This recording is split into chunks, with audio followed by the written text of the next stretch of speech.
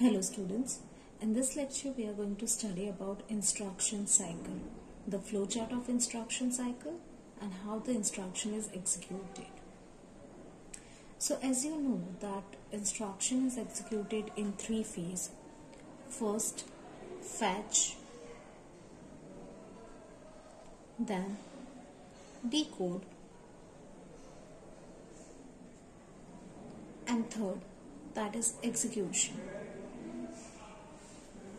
So here we have this three phase, like fetch, decode and execution. That's a basic phase how we execute the instruction. And here is the detailed flowchart of it. So we'll see the flowchart. So as you can see over here, first we are starting with the instruction and SC is my sequence counter.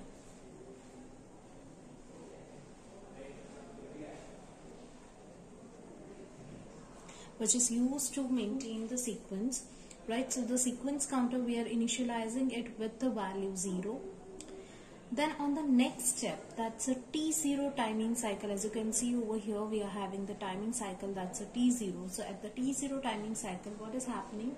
That we are transferring the value from the program counter to the address register. Now as you know that program counter holds the address of the next instruction to be executed, right? So whatever the next instruction is going to be executed, that address, the address of that particular instruction is already stored in program counter, right? So after that particular instruction that is currently executed, executing, right, once that is completed, after that the next instruction we need to fetch from the program counter, right? So that address we are having in the program counter, that I am transferring into AR. What is AR? That AR is my address register. After that, so right now the currently the instruction that I'm going to execute, that address I'm having in address register, right? Again, I'm having only address, not the entire instruction, right? So I'm just fetching, right? So on the fetching phase, what I need to do, that address is already available in the address register after that T0 timing signal. In the T1 timing signal, from that address, right, that memory of that particular address, that means at that address the instruction is stored, and that instruction I'm transferring into IR. What is IR? IR is my instruction register, and instruction register is stored to is used to store the instruction, right? So I'm fetching the address, right, first of all the T0 timing signal, and on the T1 timing signal I'm searching for that particular address inside the memory, and from that I'll fetch that particular instruction and transferring it to the instruction register, right? Along with that, I'm incrementing my program counter. Now why there is a need to increment the program counter? Because program counter is having the older value now, and that instruction I am already fetched, right? So after that, next instruction should be there, address of the next instruction should be there, right? So that's why I have incremented the program counter. Now at the T2 timing signal, this fetch is completed, right? T0 and T1 timing cycle, this is my fetch, right? So fetch is completed.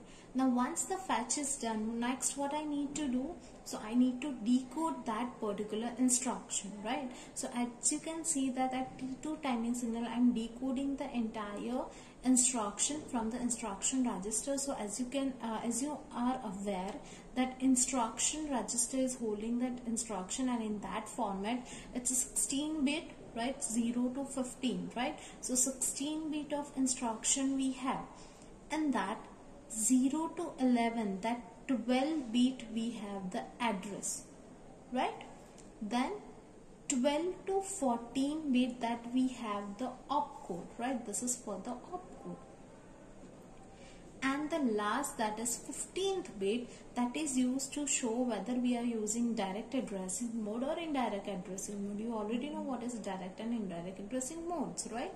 So at the decoding phase, what I am doing, decode the operation code, right? My controller will decode that instruction, right? So using that opcode, I'm decoding that operation code in IR 12 to 14, right? Then ER, this is again address register. I'm updating the value of the address register with the address available in the instruction. That could be the address of the operand, right? Whether it is a direct address or indirect address. Right now I'm not aware of it, right? But that 12-bit address from the instruction register 0 to 11, that 12-bit address I'm transferring into address register, right? And then now next is last bit, 15th bit of IR. As you know that 15th bit of IR used to show that whether I am using direct addressing mode or indirect addressing mode, right? So that is being transferred in I, right? So this is decoding phase.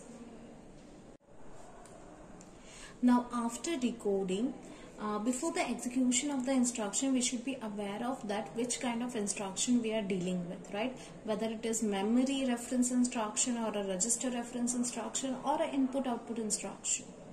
For that we are checking D7, right?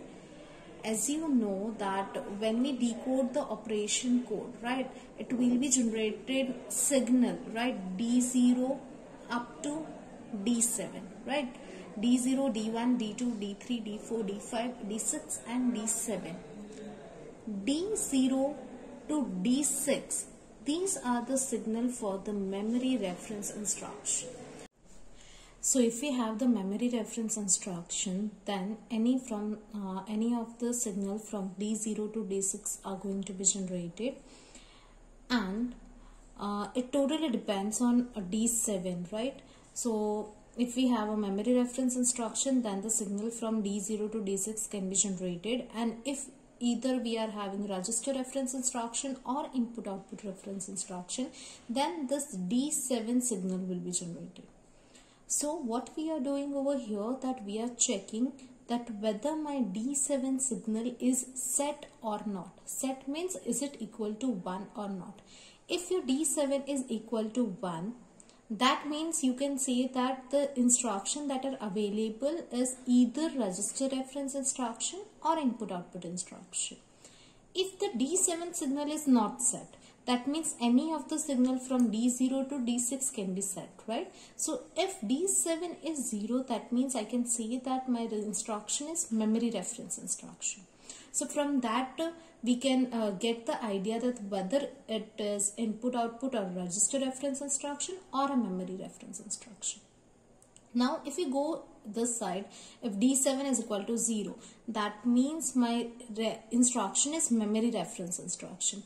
Then again we have one option, that either that instruction is using direct addressing mode or indirect addressing mode.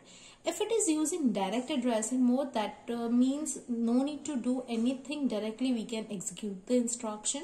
But if it is using indirect addressing mode, that means we need to fetch the effective address. Now what is effective address? Effective address, that means the actual address of your operand, right? So for that, here we are checking I, right? I, that is the 15th bit. We have already transferred in the decode phase that the 15th bit of instruction register is transferred to I. It can be either 0 or 1. If that I is equal to 0, that means we are having direct addressing mode. That means nothing to do in T3 timing signal, and we can directly execute the memory reference instruction in T4 timing signal.